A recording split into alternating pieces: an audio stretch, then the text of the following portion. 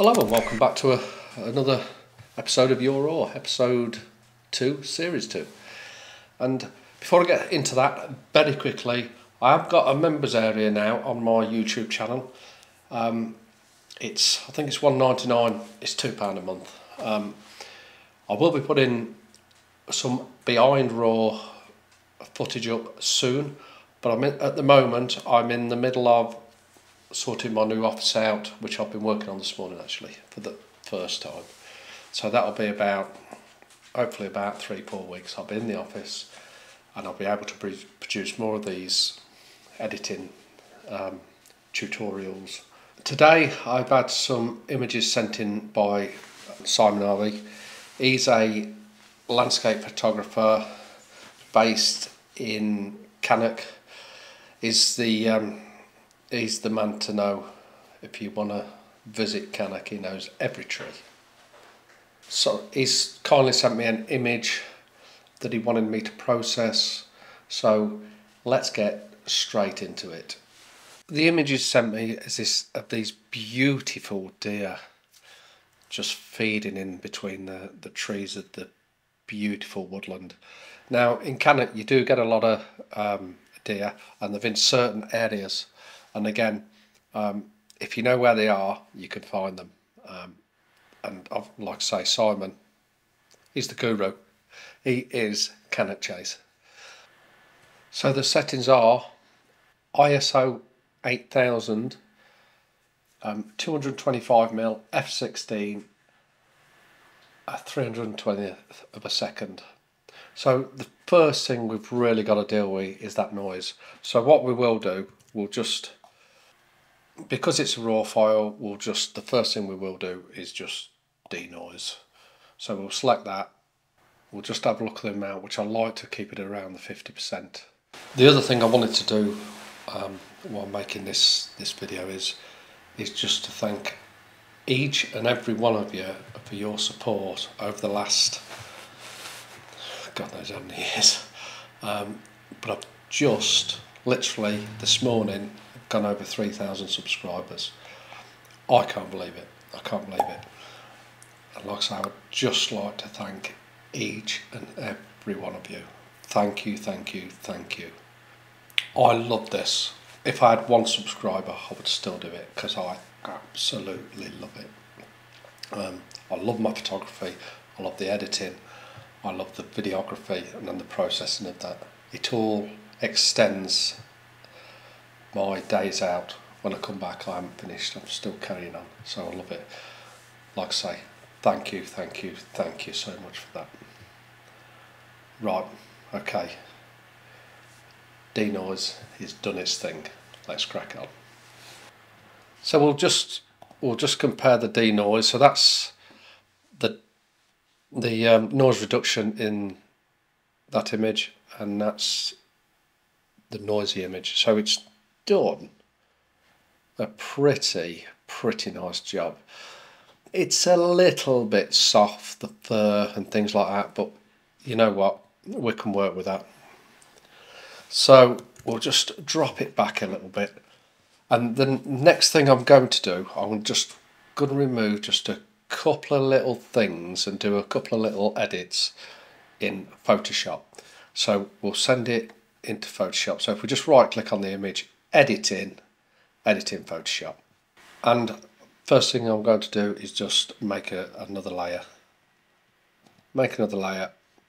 and then I'm going to apply a little bit of softening around it, but just more around the outside. So I'm going to grab the filters, blur, Gaussian blur, set it at the pixel that your camera's at. Mine's a 42 megapixel, so we'll press OK. This is on the top layer. We'll go to the blend mode and we're going to select darken colour, and then all we're going to do is drop the opacity down under 30, and that's pretty well, I've dropped it down to 29. So the difference, all it's done is just softened the image, but without losing too much detail, but I want to keep the detail as much as I can within the deer. So what I'm going to do now, if I apply a layer mask, select the paintbrush, black, and then I'm just going to paint over. I'm just going to actually paint over where I want to not want this to affect the image. In other words, over the areas where the deer are. I'm just going to paint over those like so. There's actually 4, mine be 5 deer, there's certainly 4. So I'm just going to keep that, and a bit of the ground just in front of it. Just keep that little bit of sharpness there. So I'll paint over that, and keep that. And then the next thing I'm going to do is just merge the 2 layers together. So if we right click on any of the layers, merge down, we've now got the 1 layer. And I'm doing that just to remove 1 or 2 little things. And one of the main things for me is, if we zoom in, is the bit of grass that's cutting across this 1 deer. So what I'm going to do is we'll drop the brush right down the remove tool, and I'm just going to paint over that and see what job it does. What I don't want it to do is remove the eye of the deer. If it doesn't work the first time, we'll do it again. You know, well, that's done a good job. It's done that good a job. I think I'm going to make it smaller, and I'm just going to get rid of that bit of grass as well. And this little bit here that's getting a bit of light around its legs. There we go. That's just cleaned that image up so much. Is there anything else? I think I'm going to get rid of that little bit of a pebble there. A couple of little bits, just to tidy it up a little bit. We'll come out. We've got some highlights here and at the top there. So what I'm actually going to do is just drop that brush down. We're just going to try and get rid of those highlights and the ones in this tree area here. Just a little bit, nothing spectacular.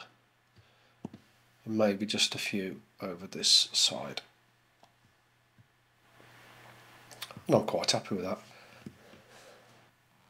Till we get rid of that little twig there. Let's do that. Let's see what job it does.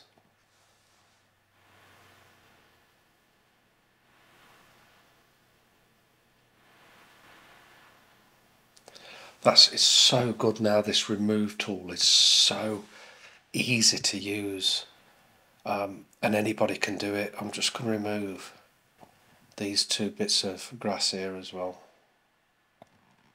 It does such a good job.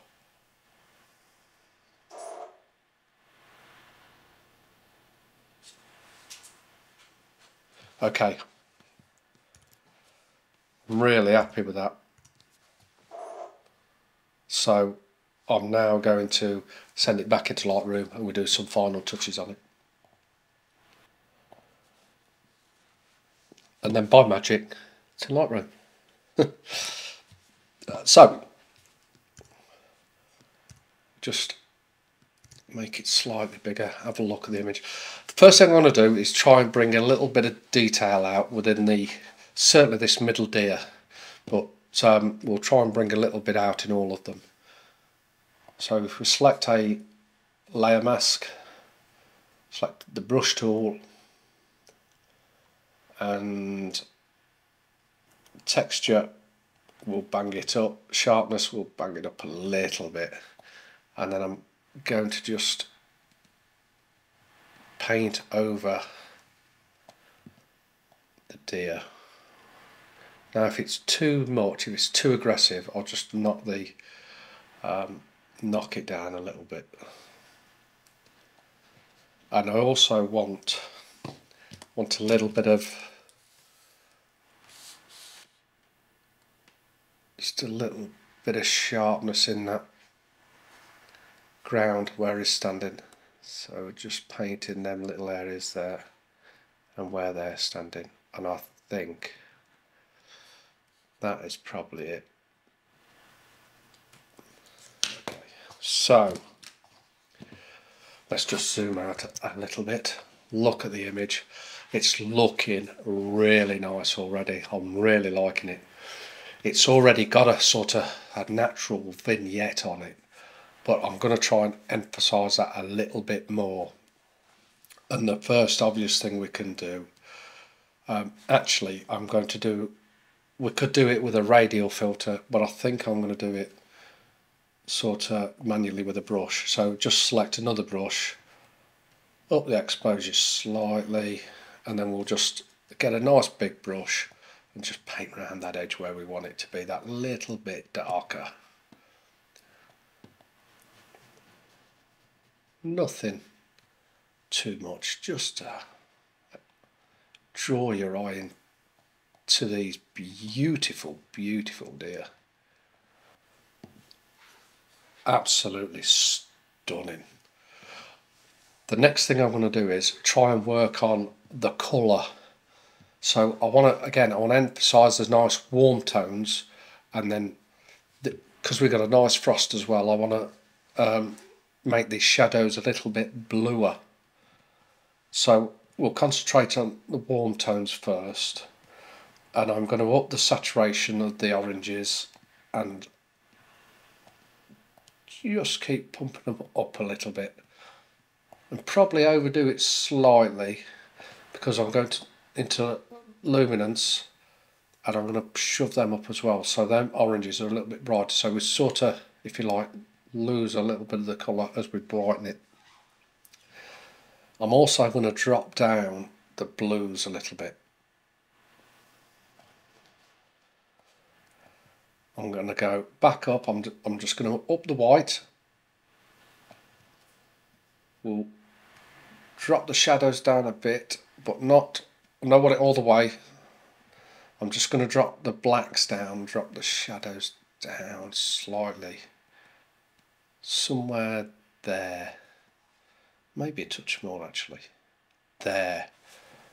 Now it's really starting to come together. I'm going to apply radial filter.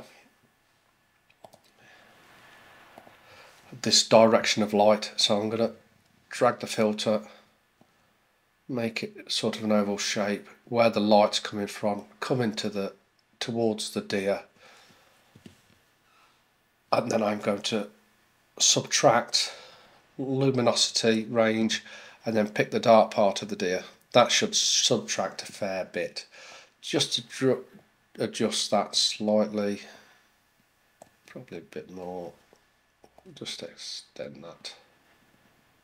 There we go. And then when we start applying our adjustments, for example, overexposing, it's bringing out the light but not changing the actual shadows of the deer. And then if we just warm that light up, we know it's the morning light beaming through, the deer feeding. Oh, what a story, what a beautiful photo, what a story. A small young family of deer, beautiful shot.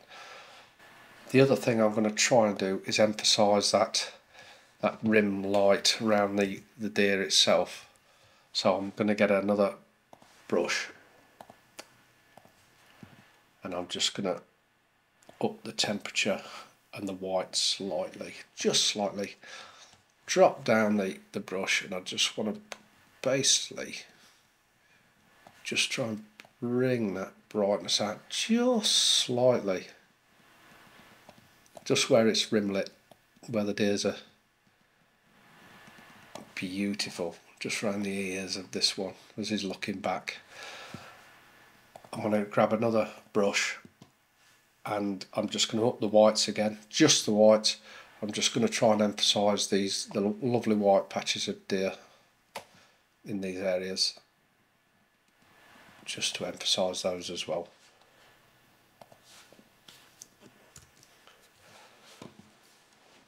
probably the last thing I'm going to do is I'm going to just do some colour grading.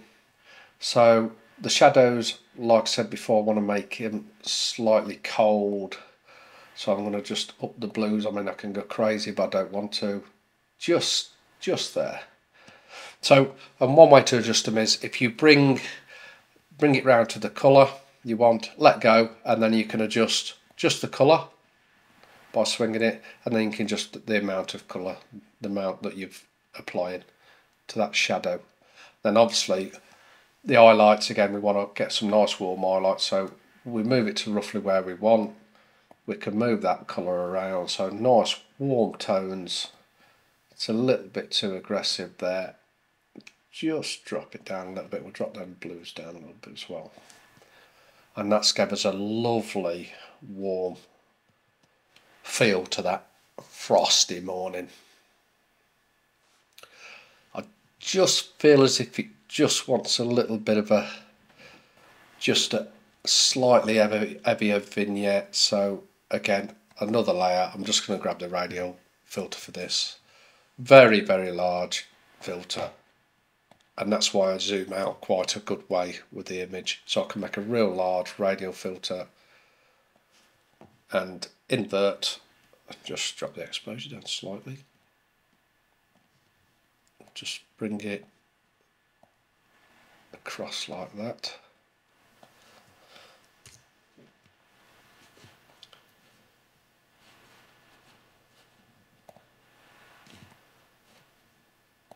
Look at the actual image itself. We'll just get rid of everything. So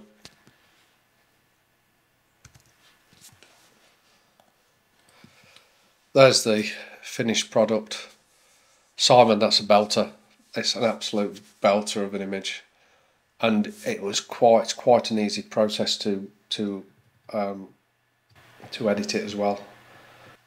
It's a really, really beautiful scene. Very well done indeed.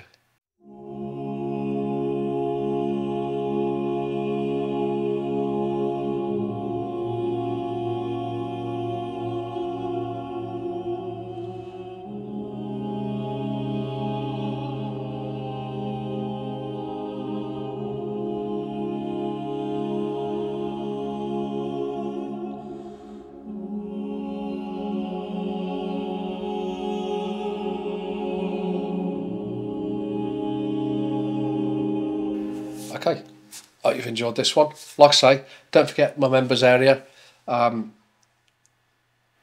As we get more members, we'll develop things, and any requests, any personal requests you want, anything how to edit, by all means ask me and I'll get videos up there. There's going to be information on shoots and where I am. We'll put videos up before they go out on the main release. Some videos that will never go out.